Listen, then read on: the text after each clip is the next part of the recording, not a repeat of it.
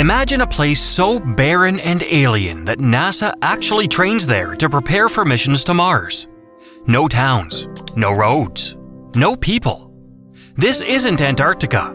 It's Devon Island, the largest uninhabited island on Earth. Most people assume the reason nobody lives there is simple: the cold. But the truth is far more complicated.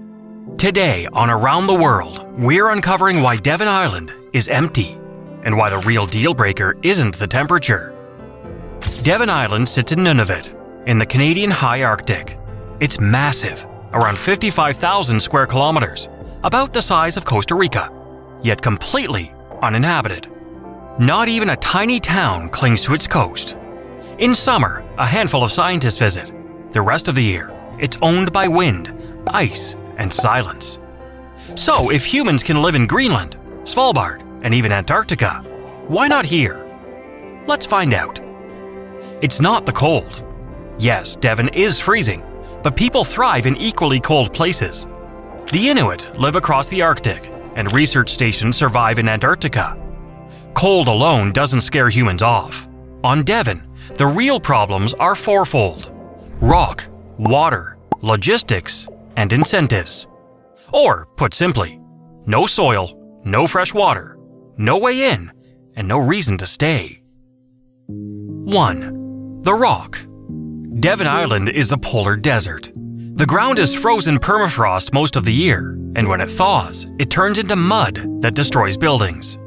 There's little topsoil, so farming is impossible. Much of the surface is shattered bedrock, especially around the Houghton impact crater, a massive scar from a meteor strike millions of years ago. This terrain is so Mars-like that NASA uses it to test rovers and habitats. Great for science, terrible for daily life. Strong Arctic winds scour the land, making it nearly impossible to shelter structures. 2. The water. Devon is technically a desert. Annual precipitation is as low as parts of the Sahara. There are no rivers to draw from, only seasonal meltwater streams in summer. For most of the year, everything is locked as ice. You can melt snow, but that demands massive amounts of imported fuel. Without reliable fresh water, any settlement would struggle to survive. 3. The logistics. Here's the biggest obstacle: access. Devon has no natural deep-water port. Lancaster Sound is choked with ice much of the year, even in summer. Planes can land only on makeshift strips or sea ice. There are no roads and no settlements nearby, aside from Resolute Bay on Cornwallis Island.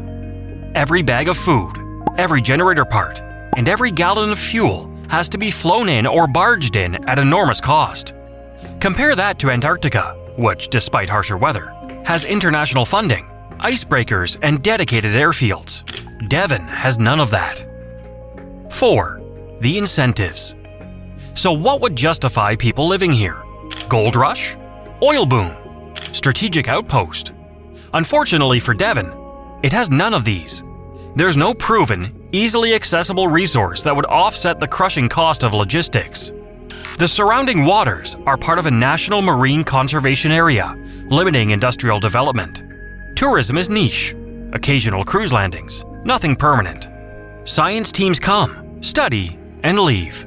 That's the pattern Devon allows. A brief history of human attempts. People have tried. Inuit hunters camped here seasonally for centuries. In the early 20th century, Canada built an RCMP post at Dundas Harbour to assert sovereignty. It struggled with ice and isolation and was abandoned by the 1950s. The graves left behind are reminders of how dangerous life here could be. Even today's NASA and Mars Society teams only stay for weeks in summer before pulling out. Mars on Earth. Devon is so extreme, it's ideal for Mars training. Dry, rocky, cratered, and remote.